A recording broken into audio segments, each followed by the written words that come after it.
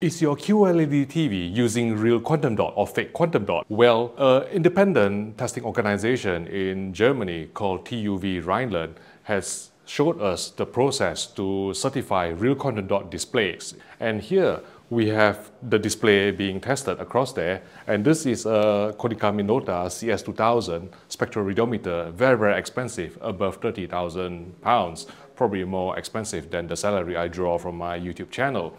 But the reason why they are using this meter to measure the spectrum from the screen is that with a real quantum dot display, you can get higher color volume, wider color gamut, and better color expression. And you can see here from the spectral power distribution that these distinct wavelengths of blue, green and red, they are indicative of quantum dot technology.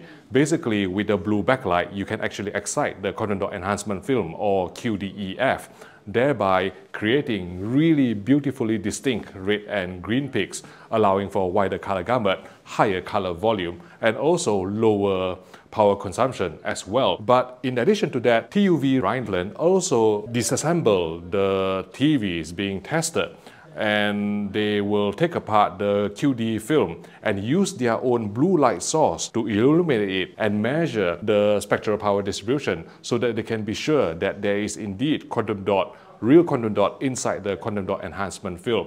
And each TV that has been certified as a real quantum dot display will have a badge and also a QR code with an identifier number. So you can go onto their website, their database called Certipedia, and find out whether your QLED TV is indeed a real quantum dot display.